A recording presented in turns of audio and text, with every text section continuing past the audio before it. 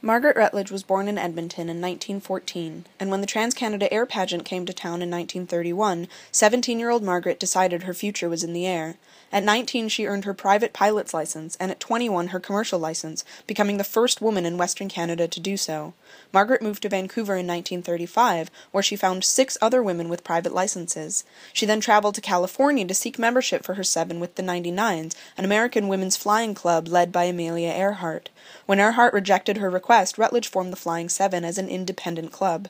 The group held events such as a flyover bombflit, dropping thousands of Smash the Nazis pamphlets over the city, and, to prove women's rights to the air, a dawn-to-dusk air show, where this photo was taken by friend and fellow pilot William M. Stark.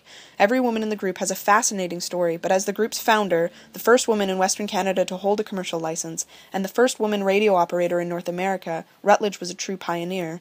When she died in 2004, the Flying 7 still existed as a group.